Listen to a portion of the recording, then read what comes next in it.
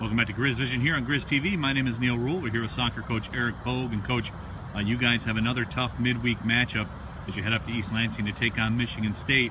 For whatever reason, that's a spot where you guys haven't played your best soccer.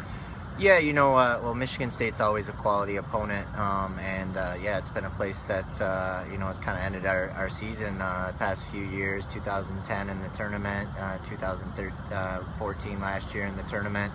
To be fair, we played really well there last year in the tournament. We just came out on the losing end of it. But yeah, I mean, State's always a great opponent, I think both of us are at that stage where we want to use this game to help build momentum into the backstretch of our conference seasons. And we have two really important games coming up after State in terms of Valpo and Wright State, which are both in the thick of things. And I know State probably feels the same way. So I think for us, it's to just get back on track after a tough UIC loss in overtime. I mean, we got 3 losses in the conference, all 3 of them coming in overtime, and so we're still really confident in our abilities, and we just want to come out and put a good performance in against Michigan State. All right, coach, certainly do appreciate the time. Good luck in East Lansing. Okay, thank you.